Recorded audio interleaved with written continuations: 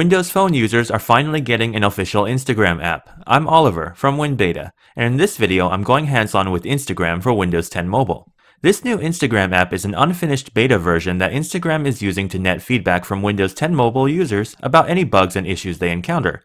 To achieve this, the app offers you the functionality to physically shake the phone to invoke the feedback function.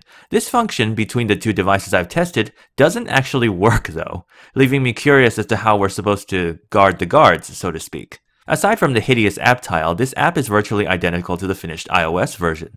Everything from the layout, to the animations, to the gestures, the look and feel, and even the completely iOS-esque UI semantics are ripped straight from its Apple counterpart. I'm usually not a fan of these kind of listless development efforts, but in this case I can't complain, as the iOS version is quite good, beautiful even, and translates well to the Windows platform. I will say this though, Instagram. If you guys were just going to do a straight one-to-one clone, making no effort to adapt to the new platform, why did it take so long? The UI is divided into 5 tabs, each delineated by beautifully transparent icons found on the navigation bar on the bottom.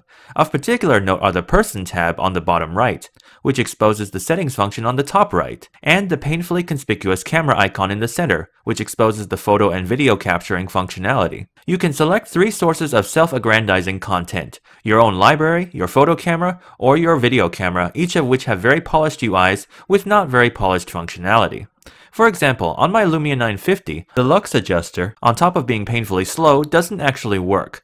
Camera focusing doesn't work either, and really the whole post-photo processing section doesn't work reliably either. On the instances it does work though, it's great. Usually with these kind of betas we get half-assed UIs with sloppy and jerky animation, but that isn't the case. Even in this first release beta form, the UI is exceedingly polished, almost to the same standard as the finished iOS version. Notifications actually work. Finer details like dragging filter items to customizable locations have been accounted for, along with a comprehensive suite of settings and preferences, another rarity in betas like these.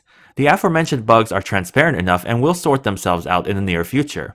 And when they are, Instagram will have a Windows 10 mobile app that's every bit as worthy as the official iOS version. And for good reason, because they're exactly the same. See you guys next time.